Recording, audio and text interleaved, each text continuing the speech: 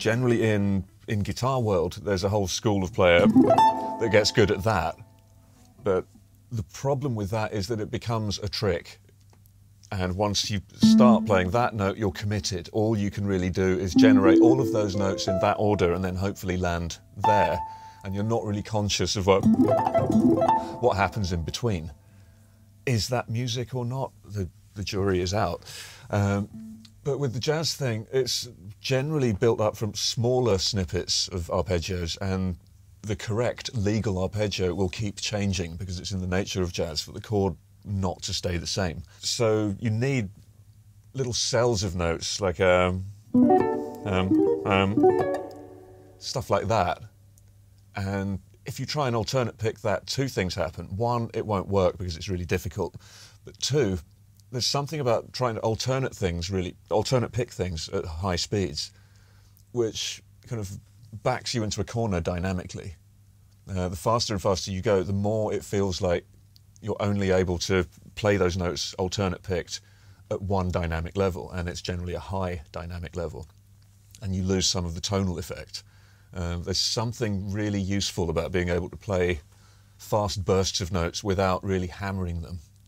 In the same way that when you hear someone do a kind of a snare roll, a lot of the buzzy little notes are quieter than the main backbeat. So you want the guitar equivalent of that. Can you play a wild flurry of notes without each one of those notes overpowering the rest of the line? So economy picking is your friend there because it's naturally a more gentle, relaxed, efficient way to move. You don't feel that same pressure to be overly physical. So for me, I remember noticing one day, back when I thought I was a strict alternate picker, there was certain things like that where I was economy picking and I didn't even realise it. But you get a completely different effect. Like that's the Zakk Wylde way of it. And if you try and pick it any softer than that, you lose something. But there's something about playing it that way. Sorry.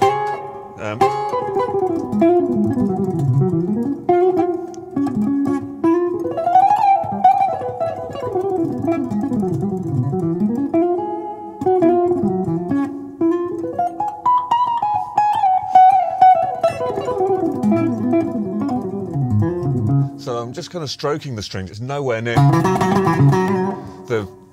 the headroom, like the maximum headroom dynamically that I could get.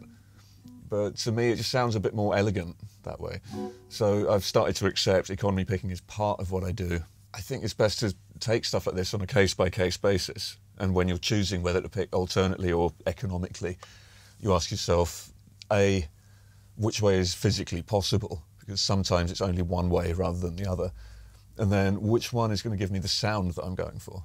Because the sound is just as important as the name of the notes.